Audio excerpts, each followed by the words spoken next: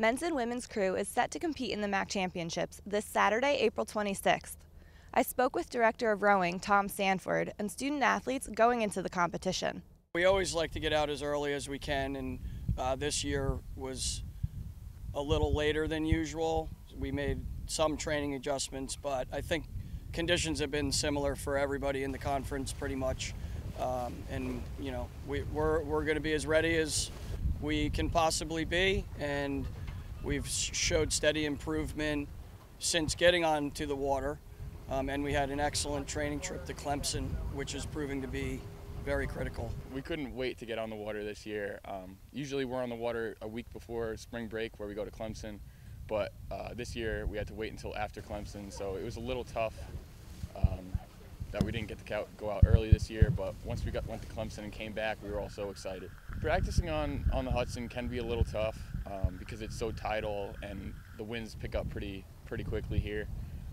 As opposed to other places that are more sheltered where the water's a little calmer. But usually in the mornings it's not too bad and we can get out and have a good practice. We've had the opportunity to row these past couple of weeks. We've had some really good weather, so I really think that we've been coming together well as a crew, so I don't think we have that much of a disadvantage, and we've really been working hard and working on training, so I think it'll come together well. Our land training seemed to be endless this winter into the spring, so we do a lot of rowing on the ergs, and weight training, try to get them out for runs once in a while if the weather's okay. Once we're on the water, beginning of the week tends to be longer, steady state, longer pieces, and then as the week progresses we shorten the pieces and row higher stroke rates and things like that.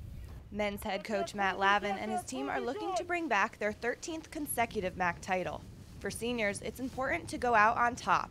It's definitely a little sad, but I'm also really excited to kind of retain our title. I haven't lost it since I've been here, so it's been coming on 4 years now, and I really want to come home with that title for this last year.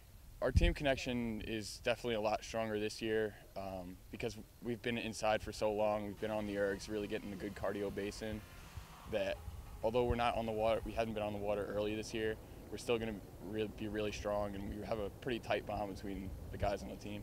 The women's team will graduate 6 seniors in May and also hopes to come back with the trophy, looking to win for the 2nd year in a row. We'd be retaining that MAAC championship, and then again this is the qualifying bid for the NCAA championship, so that would be awesome to be able to go back there and try and improve upon last year's results. So, you know, that would be just a great way to go out as a senior.